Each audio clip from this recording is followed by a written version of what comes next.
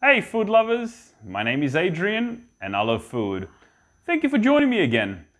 Today we're doing something a little bit different. Based on my last video reviewing the best pizza on the Gold Coast, I had a number of friends and family members message me telling me that after they watched my video they just had to go out and grab a pizza. Now I did ask them, are they going to get the frozen pizza or are they going to get the takeaway? And the results were fairly mixed. So that gave me an idea, considering I had literally not one single person ask me which is the best pizza of the two. I thought I'd make a video on it, comparing the best frozen pizza with takeaway pizza. So what I did, I went to the major supermarkets to see which one of them sells the most gourmet pizza. And in this case, that's Coles. They charge $10 for this particular pizza. The Domino's was around $15 and Pizza Hut was just under $15. But anyway, I bought a meat lovers from all three, as well as a Supreme, because those are my go-to pizzas. And as I said, to try and keep it as fair as possible, I got them all with the same base, and I didn't really make any changes to the sauces or the contents of the pizzas. So what I'll do is I'll bring them out here in a second, and we'll see which one tastes the best, and see if we can get that answered. Hey guys, we're back with the pizzas. Now, before we begin, I thought I would show you the boxes of the pizzas that I bought, the Supreme and the meat lovers. Now, truth be told, my favorite pizza is the homemade. That way I can choose my own base and my own ingredients and the quantity that I have those ingredients in, and my sauces and everything else. I like making it from scratch. However, when I don't make it from scratch, it's always a toss-up between, do you buy it from the supermarket or do you have it as a takeaway? So the first pizzas here are the supermarket, but the Coles frozen pizzas, followed by the Domino's, and lastly it's the Pizza Hut pizzas. Now the first thing that strikes me, besides the fact that we slightly burnt the meat lovers one there, is the size difference. So the supermarket bought the Coles ones are the smallest, and the Pizza Hut ones are the biggest. And look, I mean, truth be told, considering the Domino's ones and the Pizza Hut ones are basically the same price, you definitely get more for your money with Pizza Hut. So on that note, let's sample and see which one is the best. So we'll start off with the Coles Supreme.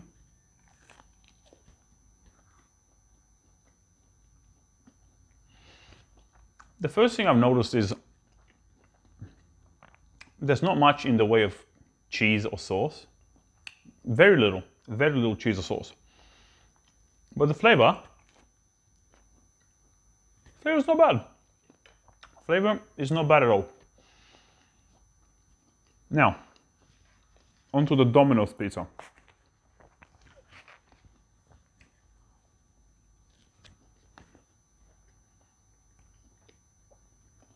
Okay, so it's a lot softer than the Coles pizza. The base is a lot fluffier, a lot softer. This base, by comparison, is a lot harder. And it's got a little bit more sauce on it too.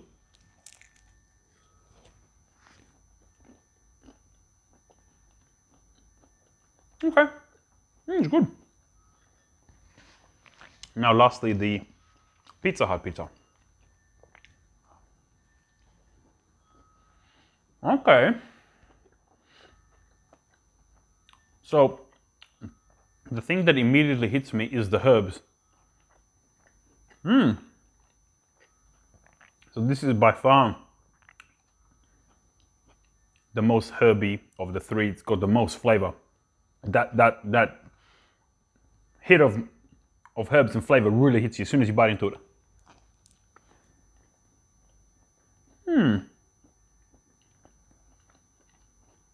The base is good. I made sure I got the medium base. As I said in my previous video, I'm not a fan of those overly thick bases or those unusually thin and crispy. So these medium bases are, you know, what I love.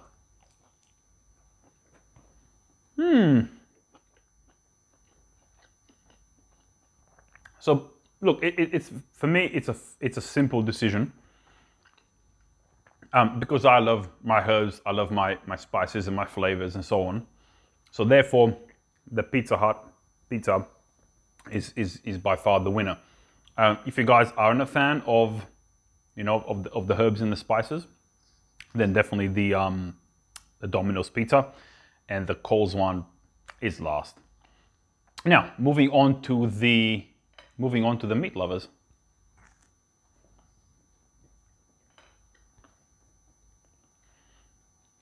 Very hard base. Like the Supreme. Very hard. Flavor's good though. Not bad. Oh, let's move on to the Domino's. That is good. Very saucy, very cheesy.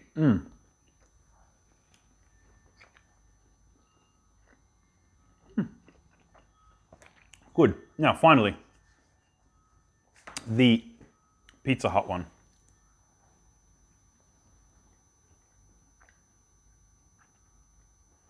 Okay, so the meat lovers from Pizza Hut doesn't have those herbs and spices that the Supreme does, but it is a cheesier, saucier pizza than the Domino's.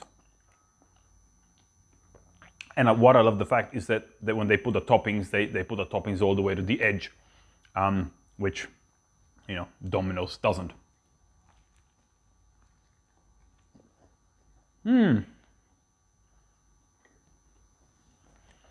Very close. Very, very close. Again, it's between the Domino's and the Pizza Hut.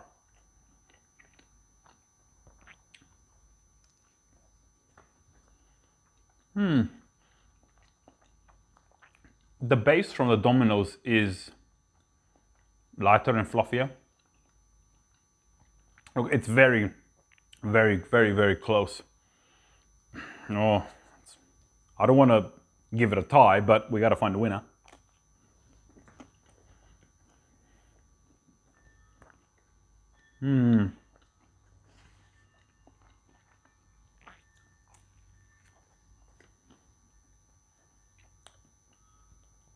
I'm probably going to give this one to Domino's, just because the base seems to be a bit more light and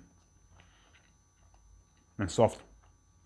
But it is very close. I mean, the meat lovers between them is very close. And again, the frozen pizza from Coles is last place.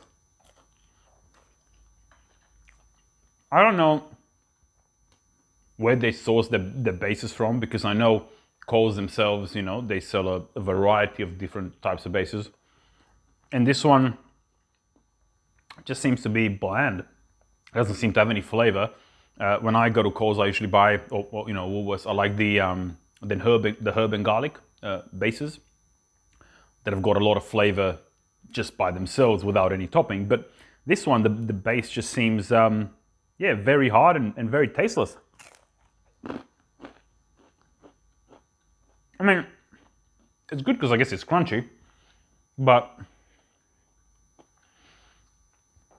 the only way I think to make these pizzas really good, the frozen ones, is by adding more sauce on them, definitely adding more cheese to them, and you know, herbs and spices for extra flavor.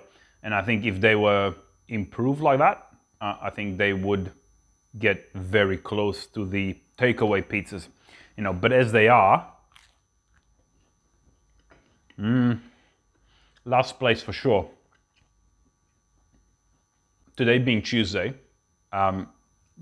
Pizza Hut had 2-for-1 special, and I had some vouchers for Domino's. So the prices ended up actually being less per pizza than the pizzas from Coles. So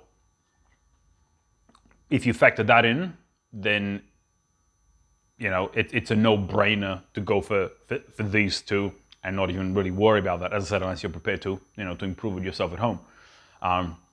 But yeah, if you were to pay full price for these compared to that, I mean, it's $5 more really, but the flavor is definitely much better, compared to these pizzas. I hope I've answered a question that literally no one's been asking. Thank you for watching. I really appreciate it.